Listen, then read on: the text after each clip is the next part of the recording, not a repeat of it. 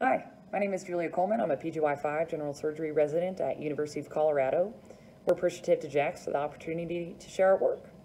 Hypertonic saline has been employed as a resuscitative agent in trauma historically due to its ability to increase intravascular space with low volume resuscitation.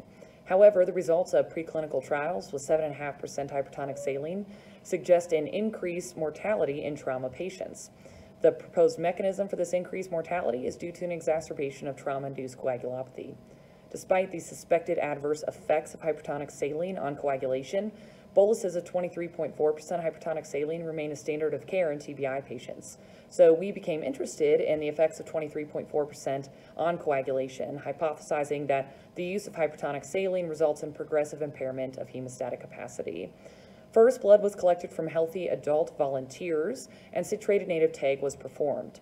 Blood was diluted with either normal saline or hypertonic saline at an equivalent dose of 2.5% blood dilution, which is comparable to administering 3 doses of hypertonic saline as would be done in a TBI patient. And then a dose response curve was created with 5 and 10% whole blood dilution. We then performed a murine model without and then with a weight drop TBI, looking at the effects of hypertonic saline on coagulation by TAG and tail bleeding time. For our results, at 2.5% blood dilution, there was no significant difference in angle or fibrinolysis, but hypertonic saline resulted in shortening of R and an increase in MA. However, at 5% blood dilution, hypertonic saline significantly prolonged R and decreased angle in MA. And at 10% blood dilution, there was a complete flat line of the TAG.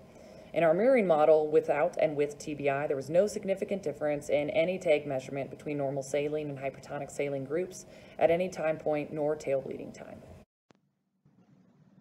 In summary, these data ultimately suggest safety of hypertonic saline use, but excessive dilution data suggests that caution should be exercised when employing serial hypertonic saline boluses to reduce intracranial hypertension in patients with TBI.